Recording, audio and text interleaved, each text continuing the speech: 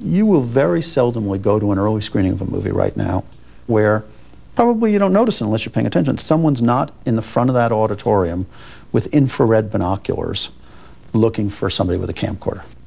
And once a movie's released, or copies do begin to leak, the studios hire people like Randy Saft to hack the hackers.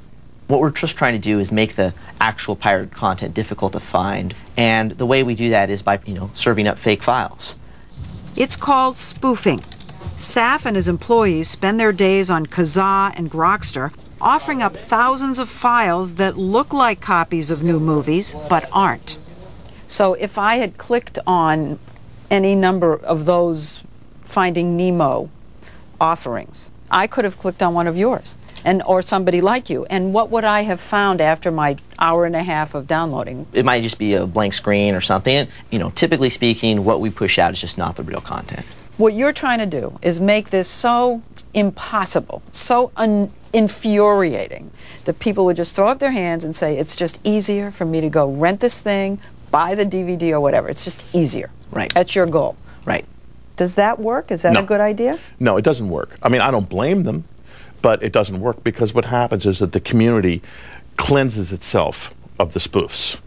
He means that downloaders quickly spread the word online about how to tell the fake movie files from the real thing. It's like an arms race, isn't it? That's exactly what it's like. It's like an arms race. There will be, they're going to get a step ahead. We're going to try and get that step back. But I'll tell you one thing.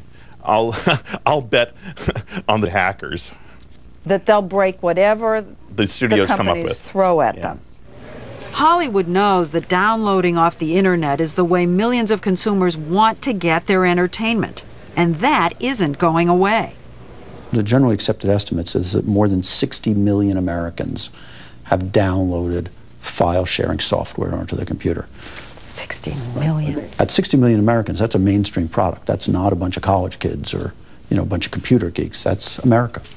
So instead of trying to stop it entirely, the studios are looking for ways to embrace it, but get paid too. Wayne Rosso says the best way is to negotiate some kind of licensing deal with him.